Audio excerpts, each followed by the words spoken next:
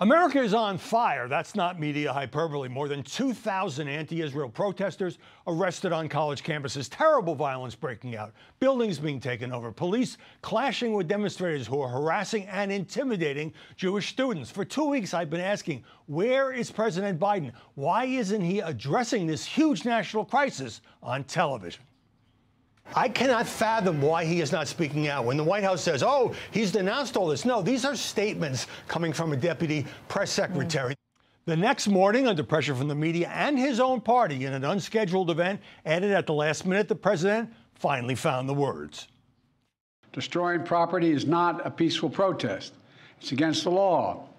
Vandalism, trespassing, breaking windows, shutting down campuses, forcing the cancellation of classes and graduations. There should be no place on any campus, no place in America for anti-Semitism or threats of violence against Jewish students. That took place after Donald Trump addressed the protests in a Fox interview after a full day in court and at a Wisconsin rally. To every college president, I say remove the encampments immediately, vanquish the radicals, and take back our campuses. Biden should speak out. He should speak out. He should say something, because nobody knows where he is.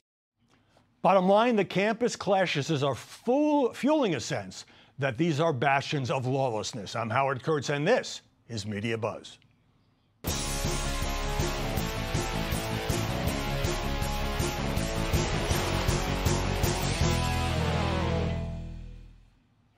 At Columbia, anti-Israel protesters seized control of Hamilton Hall and refused to budge until the school's president finally, belatedly, and much too late, called in the NYPD to evict them.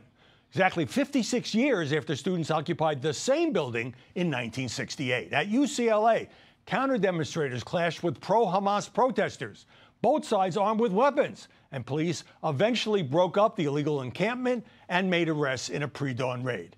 And there have been arrests elsewhere, everywhere, from the University of North Carolina, Chapel Hill, to Dartmouth, to the University of Utah, often aided by weak college leaders and abetted by the lure of television cameras.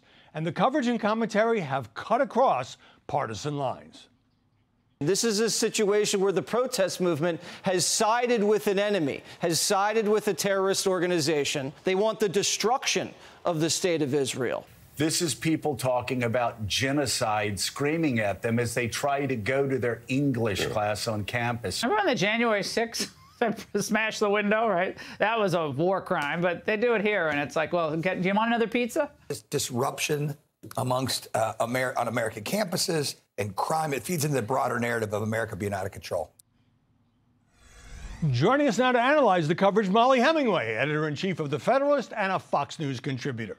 And Tim Hogan, Democratic strategist, who has worked for Amy Klobuchar. Mollie, how could Joe Biden have stayed silent for 2 weeks, except for a terse answer to a producer's shouted question, as the violence escalated, as the arrests escalated, as this became, by far, the biggest story in television news and elsewhere? Yeah, he finally said something after weeks of this going on campuses nationwide. But I think the problem is that this is really the natural result of something that has taken root in the Democrat Party. You remember right after 9/11 when President Obama's pastor got in trouble for talking about the chickens coming home to roost?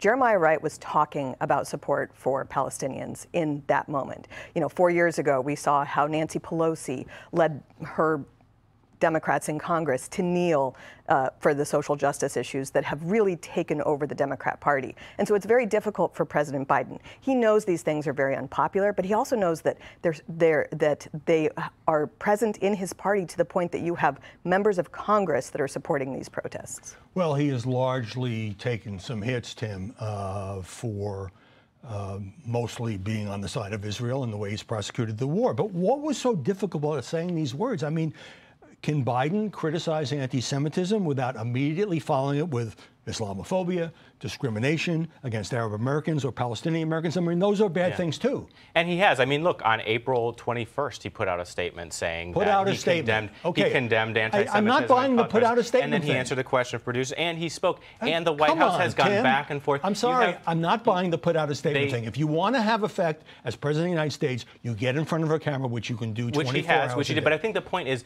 Joe Biden's position on this is the mainstream position. It is not the loud position. It is that that dissent is a part of democracy, but disorder is not, that peaceful protest is okay, but violent protest is not. And that's not the loudest voice at this moment, and that is unfortunate. But he is leading in this moment, and I think it is a contrast to what we've seen from previous commanders-in-chief. I don't think Donald Trump is a king of de-escalation of protests here, who sow chaos, and that's what the Republican Party is doing at some of these I'm in favor of free as well. speech, and I'm in favor of peaceful protest, but that's not mostly what we're seeing. I'm a graduate of Columbia Journalism School, so I know this turf very well. Mollie, how does the school's president, Manoush Shafik, allow this minority, after an initial round of arrests a couple weeks ago, to set up an even bigger tent encampment and threatened suspensions, but refused to call in the NYPD until they had taken over that building? Because Columbia University has spent decades building up this ideology within their own institution. And I do want to point out here, too, when we look a few years ago, when President Trump said that there were good people who did not believe in tearing down statues, he was destroyed by corporate media and other Democrats who were so upset that he said that. And they didn't like, even though he said it immediately within hours of a horrible protest breaking out in Virginia, they demanded that he say things a certain way and over and over and over again. And here you have the media just sort of being like, oh, it's no big deal that President Biden hasn't said anything here. But again, these institutions have been taken over by this social justice ideology. That's what these children, or these students, they're not children, are learning, and that's what they have been learning for a long time. And that's why when we talk about these protests, we do have to talk about the lies that are at the root of these protests, whether they're the lies that were told about during the BLM riots about what America is and what it means to be American, or whether they're the lies about the nature of the conflict between Israel and Palestinians. Well, in fairness, I think it's some, but certainly not all, have pointed out that the president was late to the game here, and there must have been some debate within the White House. But here's the thing. You also have the localization of these national stories. In other words, originally it was just Columbia and NYU, and then it spread. That means huge headlines and TV coverage in each state, in each city, in each county where this is taking place. Has that created a sense that the country's out of control, especially with the president's long delay in forcefully denouncing it? To some degree, yes, right? If you send cameras to a protest, that is going to beget more coverage, and that's a little bit of what's happening. And I also think on the Republican side, you do see members of Congress sensing some opportunity here. Like the president said, he doesn't want to score political points. But you've got Mike Johnson, who'd rather play head of campus security at Columbia than be Speaker of the House, so he can avoid being tortured by Marjorie Taylor Greene for a day. So they're now going to campuses. What is the problem? Mike Johnson went to Columbia, was heckled as he knew he would be, to side with Jewish students. What's your problem with that? Maybe President Biden should have gone. It's not that it's wrong for siding with Jewish students, and Joe Biden has condemned the anti-Semitism as well. I'm saying there's a political calculation for Mike Johnson to go there to say, I got to get away from all of the problems that I have in my own caucus. Maybe if I go to Columbia University, I can rally Republicans around me and avoid all the political trouble. And I do think a lot of Americans wish they would have taken a stronger stand against the anti-Americanism of the riots of 4 years ago. And they do sense that this is the natural progression of those BLM riots and other problems that were going on in the country, and they wish they'd done more. Colin Kaepernick got a multi-million-dollar contract when he kneeled for the national anthem, and they see that things have spiraled out of control, and they are now taking a much stronger stance, one that they should have taken years ago. Well, let me follow up with this, Mollie. Is there a double standard when it comes to taking quick action to protect Jewish students? And we're going to have some examples coming up. Can you imagine this kind of paralysis if black students were being jeopardized, if gay students were being jeopardized, and all this hand-wringing about, well, what's the definition of anti-Semitism? It's really not that complicated. Well, we have actually seen in previous years campuses allow much hate against certain students while dealing with other protected classes. It is also true that what we've seen against some of these Jewish students is absolutely horrible. And even just seeing some of these images of how Jewish students have had to fight to just be in public places on campus, it's something that you really thought was more akin to other countries and that we wouldn't experience What do you mean by protected classes? Well, like in previous years, for instance, during the BLM riots, you saw a lot of racism and hatred toward non-protected classes against protected classes. Okay.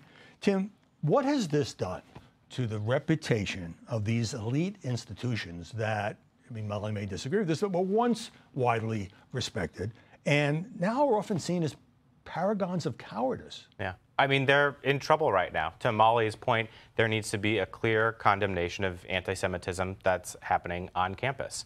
and you are plus seeing action. Plus action. Yeah. And, it's clearing encampments. It's saying that breaking into a building and holding it is not a form of peaceful protest. It's not something that's protected, that students have to feel safe when they're on campus and able to go to class and utilize the facilities and learn. So it is a moment for those leaders to step up and make their voice clear. Yeah, except so many of them have gotten tongue-tied during this. Well, we got to be fair to everybody, and it's not really clear, and peaceful protest. And I'm all for peaceful protest. Right. What we're not seeing here is a lot of peaceful protests. When you take over a large chunk of the campus, whether it's Columbia University or not, you're breaking the rules and you're breaking the law. But also, whether it's peaceful or not, again, the actual underlying issues need to be dealt with as well. A lot of what's happened on these campuses is teaching falsehoods, again, about Israel, but also about America, and we really need to get at the root of that. And it's why I was bringing up Nancy Pelosi kneeling, leading a people to kneel in the nation's capital. That showed, she was immediately responsive to the BLM riots at that time. There has been not that same clarity. But you can't draw a connection between those two things. Of course you can't. I don't know how that causes. Of course, it's the natural result of this ideology. Some right-wingers see an opportunity to leverage an attack that they have for a long time against institutions of higher learning. That is a little bit of what I'm worried about. It is absolutely true that Americans have been very upset at how institutions have taught hatred of America. I have thought it so interesting that in these protests, you have the pro-Gaza, pro-Hamas side, and then you have a bunch of students saying USA, USA. Like, it is very anti-American what's going on, and it is the natural result of what we've seen on campuses. There are peaceful protesters on these college campuses who are concerned with the humanitarian situation in Palestine. That's fine. That is fine. I am just saying the conflation that's happening with the media, that is what's concerning. I'm concerned about the humanitarian crisis, but I don't think it is right. I think it is terrible, and I think police need to be called in, and I think the tide is turned on that when these kind of tactics are used. And by the way, some faculty members joining the protest, which tells you where some of the students are getting these views. Let me get a break. When we come back, how the campus protests humiliated some students while others humiliated themselves. And a couple of Columbia students are on deck. I'm Steve Ducey. I'm Brian Kilmeade. And I'm Ainsley Earhart. And click here to subscribe to the Fox News YouTube page to catch our hottest interviews and most compelling analysis.